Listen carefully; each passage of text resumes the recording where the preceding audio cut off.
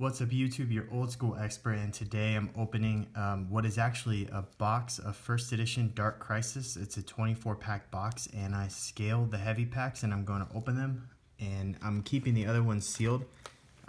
They're here. These are the lighter packs. This one was like so-so, it was kind of heavy, but I don't think it's going to be a foil, so I'm not going to open it. But those are going to stay in my collection, and I'm going to go ahead and open. These are the right side, and then these three were on the left side, so we'll open the right side in this video, and then in another video we'll open the left side and see which side was better.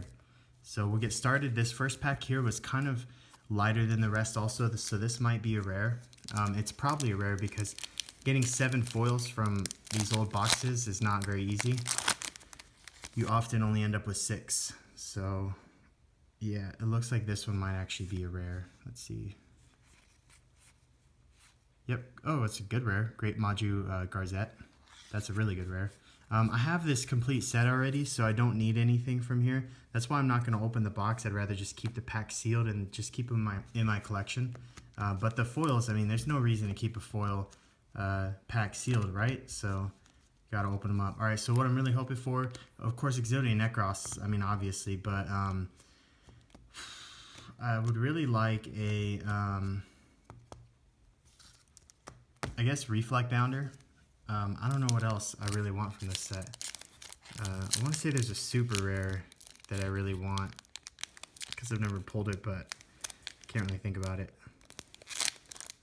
But I mean, I would be happy with anything. I think Skull Archfiend of Lightning is in this set, so that would be really nice. It's a really cool card.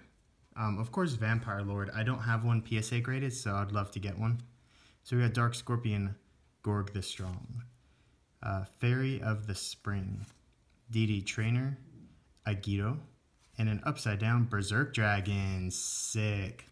That's a cool super. I don't think that's the one I was thinking of, but that is real cool. I love the artwork on this guy. Hopefully this is in good enough condition to send it to PSA. It looks pretty solid. So we'll see though, because see that, like, those kind of markings, that stuff can definitely take it down, but we'll see. That's really cool. We got Final Countdown, always nice. Final Countdown deck, like, it's really hard to get Final Countdown out, but if you get it first turn, like, forget it. There's so much stuff you can stall with, it's ridiculous. You got Sekretsu Armor. This card was really good when this set came out because it was like a miniature Mirror Force, because Mirror Force was limited to 1, and so this was a nice little 1-for-1 trap. Rod of Mind's Eye. Blindly Loyal Goblin, Mustering of the Dark Scorpion, and another upside down. It is a Guardian Grarl. Not really into the Guardians very much.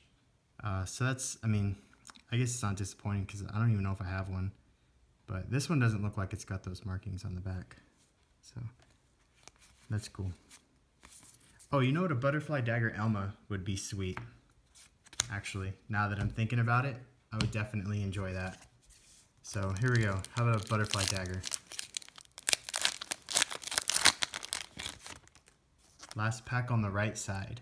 Usually I have better luck on the left side, so we'll see if that stays true. Shooting Star Bow Seal, Frozen Soul, Staunch Defender, Archfiend's Roar, and it's a trap. Spell Vanishing. That's a cool trap. It's got like a... It almost looks like Breaker, who's on here. I'm not sure if that is officially Breaker. But it looks like him. And we got Falling Down. That's a good card for Archfiends. So we'll do a quick recap. Let me throw these in some sleeves, just in case they are in good enough condition to send off for grading. Keep them scratch free. So we got a Berserk Dragon, which is probably my favorite pull so far. A Spell Vanishing, probably my second favorite, and then Guardian Grarl, really not. I just never liked the Guardians. They weren't very good, and the artwork is not, I mean, it's alright. It looks kind of weird, but anyways, thanks for watching, guys. Hope you enjoyed this video. This is a very nostalgic set for me, so I hope you enjoyed it, and stay tuned for part 2, which is 3 more scaled packs. Hopefully Vampire Lord? I don't know, we'll see. Alright, stay tuned.